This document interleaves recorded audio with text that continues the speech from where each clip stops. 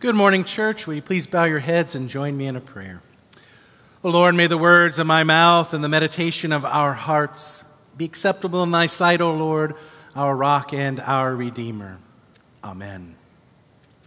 I attended seminary in St. Louis, Missouri, and one of the advantages of going to that particular seminary is that it's actually very close. In fact, within walking distance of the St. Louis Zoo.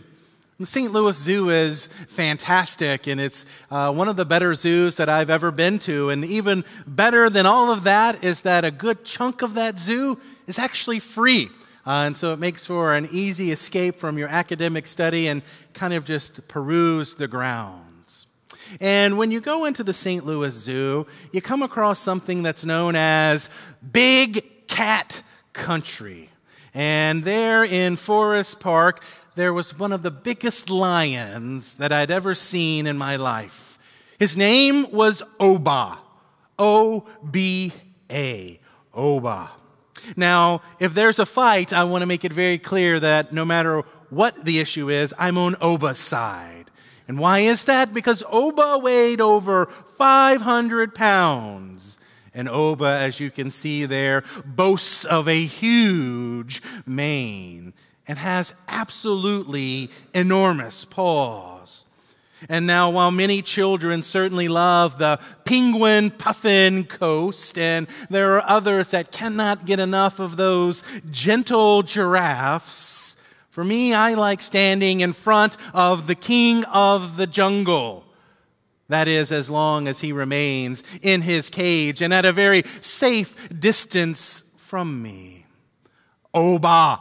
Oba is Panthera leo for you Latin lovers. He is king of the jungle for you nature lovers. And for us lovers of life, Oba must be behind bars. Now, I know Oba, yes, he should be free and he should be roaming through Forest Park, having lunches and dinners of the little squirrels and bunnies and festering on the cycle of life. But really, who in St. Louis, Missouri wants to wake up to a lion alert? Who wants an up-close and personal visitation from that beast? Not me. And for that reason, the lion must forever remain in its cage. The lion must forever remain at a very safe and controlled distance. And you know what? I'm actually not the only one who feels this way. When we go back into the book of Amos, there is a guy named Amaziah. Amaziah is the high priest at a place called Bethel, the worship capital of the northern kingdom. And Amaziah, this high priest, well, he's building a career of keeping the lion in its cage. Only this lion's name is not Oba. This lion's name is the Lord. Even in Amos chapter 1, verse 2, the very opening of the book, the prophet announces, "The Lord roars from Zion, and his voice utters from Jerusalem." You see, the last thing that Amaziah wants to see is a lion on the loose. The last thing Amaziah wants to have it given an alert of is that there's a lion out there.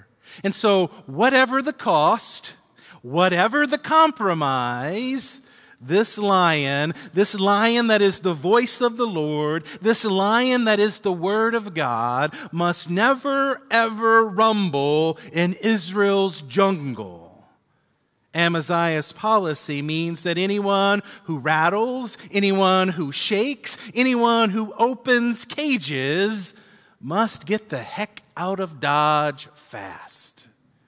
And into this scene and into this controlled situation that Amaziah has set, where no one at the temple in Bethel dares to raise their voice, where everything is very predictable, everything is very safe, everything is very comfortable.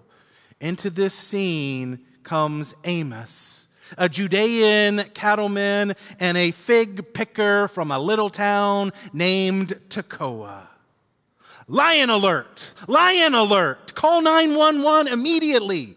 You see, Amaziah now has to go into safe church policy mode because it's through Amos that this lion is crying out to Israel saying, for 3 sins of Israel and for 4, I will not turn back my wrath. And then the lion roars again and says, you only have I known of all the families of the earth. Therefore I will punish you for all your sins. And the lion roars again, saying, woe to you who long for the day of the Lord, because it is a day of darkness, not light. Roaring, I despise your religious feasts. I cannot stand your assemblies. Still roaring, woe to you who are at ease in Zion, who do not grieve over Joseph's ruin. Oh, this is no still small voice, and this is no Jesus meek and mild.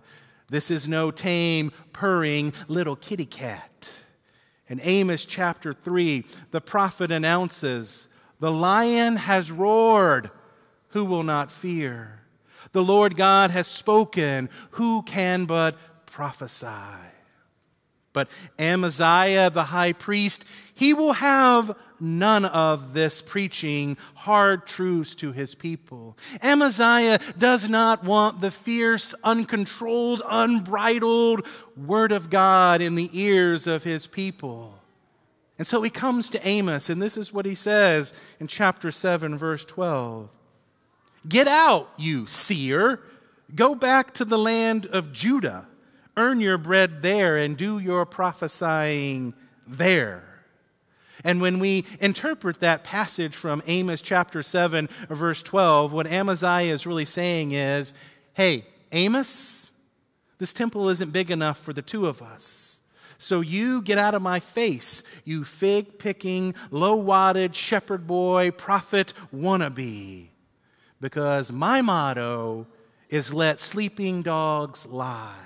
And Amaziah says, I long for people to cooperate. And to you radicals, to you who dare preach the word of God, to you who dare proclaim truth that is uncomfortable for me, well, to you I say goodbye. This priest, Amaziah, he's an expert in image building. He's an expert in marketing techniques and public relations, and he is a perfect salesman. In fact, in Amos chapter 7, verse 11, when he reports to his boss what this prophet Amos is preaching, Amaziah conveniently only includes a very negative account of Amos. And then he avoids all the sticky issues of syncretic worship, poverty, oppression, social injustice. And his king, Jeroboam ben Joash, will no doubt recommend that Amaziah get a raise. After all, this priest at Bethel is running such a smooth religious organization. No testy meetings, no trifling matters. Amaziah keeps everybody content. But sisters and brothers, do not be deceived. There are powerful forces in our lives. There are powerful forces even in the church itself and even in our world telling us and shouting at us to be a clone of Amaziah, to be content with religious cliches, to be content with pious jargon instead of blazing, burning truth. It is remarkable what will happen even in a Christian congregation when the Word of God is proclaimed in its truth, how its members will get very, very antsy and sometimes downright angry about it.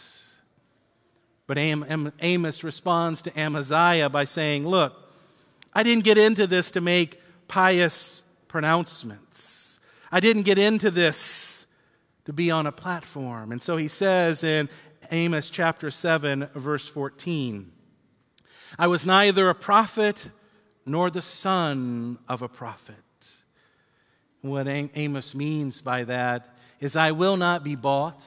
I will not be compromised. I will not be deterred, deluded, or delayed. I will not flinch in the face of sacrifice. I will not negotiate at the seat of the enemy. I will not pander to the pool of popularity. I will not meander in the maze of simple mediocrity. I won't give up. I won't back down. I won't let up until I am preached up, until I am prayed up, and until I am stayed up. In other words, Amaziah, I'm not shutting my mouth, because I am sent here with a word from the Lord, and I will speak it. That is my call. That is what I am called and ordained to do, to preach the truth. And really, none of this should shock us, because Amos is just in a long line in the Bible of those who like to let the lion out of the cage. Moses confronts Pharaoh with the thunderous, "Let my people go."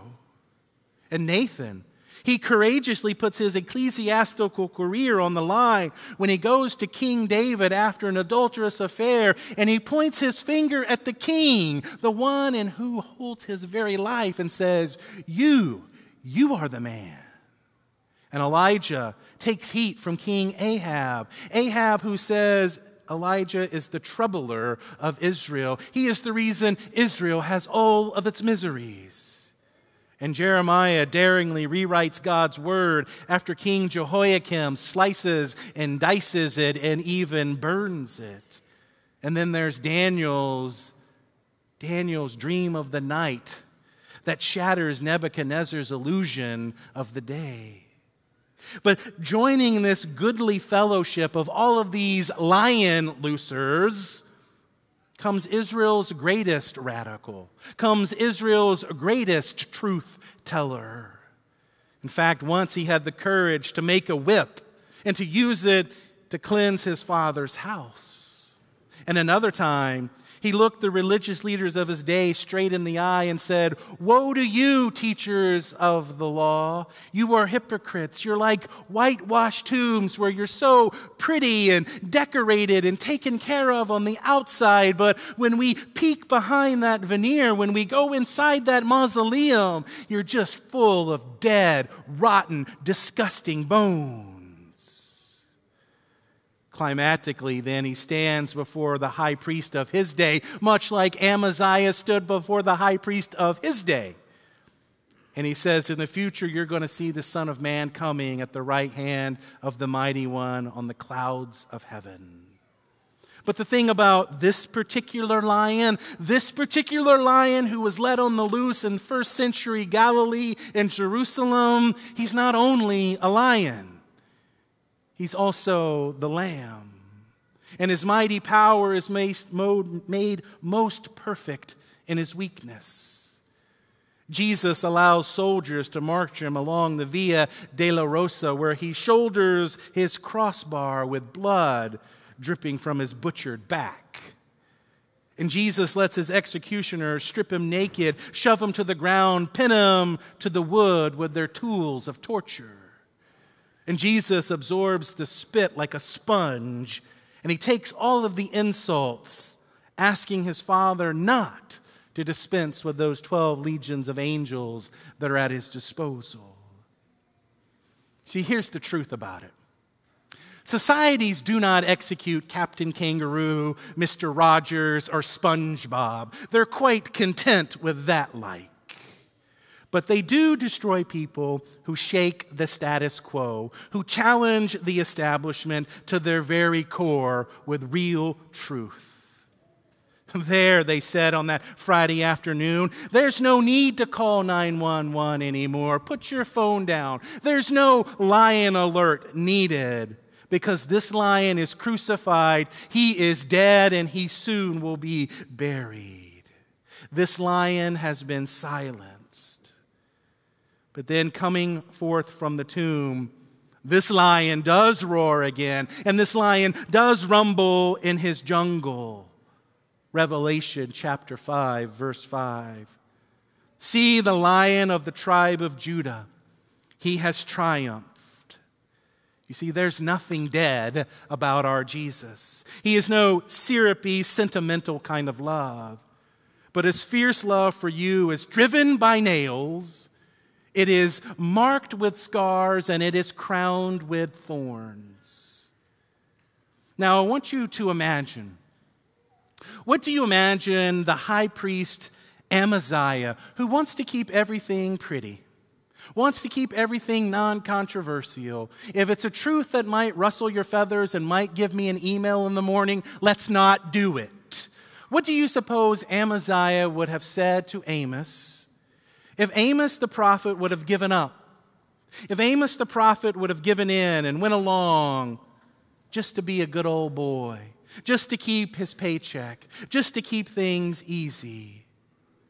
What do you think this priest would say if Amos became his yes man to Jeroboam ben Joash? Well, Amaziah and all those like him in our day today would simply say, welcome. Welcome to our religious country club where we simply pay our dues and get our way, where our motto is come weal or come woe, the status must forever remain quo. Welcome, Amos. Thank you for being our yes man. Thank you for never challenging us or ever allowing us to change and transform. But if we flip it, what do you think Amos would say to Amaziah? If Amaziah, upon hearing this unbridled, passionate, fiery word that is the word of the Lord, what if Amaziah would have heard it and it cut him to its core and he repented and he said, enough is enough, and I will no longer sell my soul on the altar called compromise? What if Amaziah looked at Amos and said, you're right, Amos, it's time to let the lion loose? What would Amos say to that? I think Amos in our day and age would raise his hand. He'd make the sign of the cross. And he would look Amaziah in his repentant eyes. Those eyes that once scowled at him, those eyes that once tried to undo Amos. Amos would look in those eyes and say, I forgive you. I forgive you all your sins. In the name of the Father, and of the Son, and of the Holy Spirit. The Word of God, it is a lion, and it's ferocious, but it's also transformational. And it's what enables us to look in the eyes of those who've cursed us, who spread rumors about us, who said things about us that aren't true, who want our demise, who want to silence our lips. It's what enables us to look at them and say, I forgive you. I forgive you. Amen.